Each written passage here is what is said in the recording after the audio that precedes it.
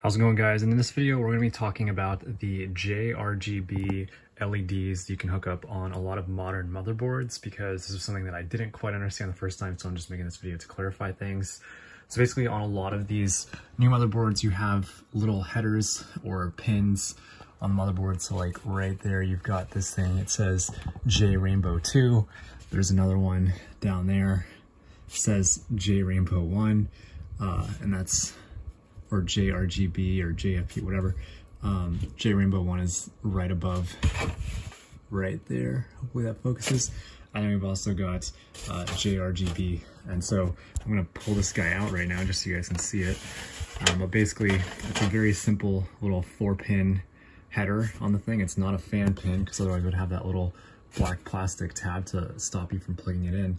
But basically, the reason why it's great to use these is that these motherboards will allow you to programmatically change stuff. So like MSI makes this thing in their MSI Center App called the Mystic Light. And when you use that, when you plug this guy in, so hopefully I can do this with one hand, basically just going right into that guy right there.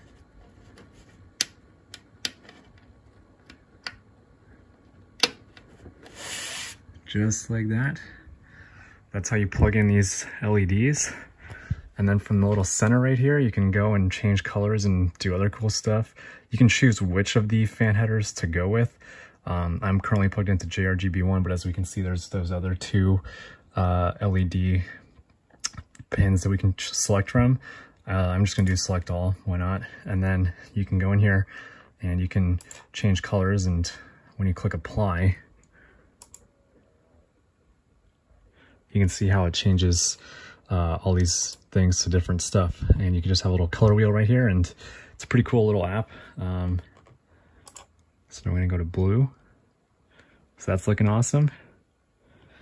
And yeah, the other thing I like is just doing the rainbow. And I can see it cycle through all these different colors, which I think is really fun. But yeah, and then the way these guys work, I mean, it's pretty straightforward, but basically these LEDs just have these little wires, and there is a specific white wire. There's 4 wires in total. One of them needs to stay consistent. And in this case, I put this little arrow on it, if that comes through on camera.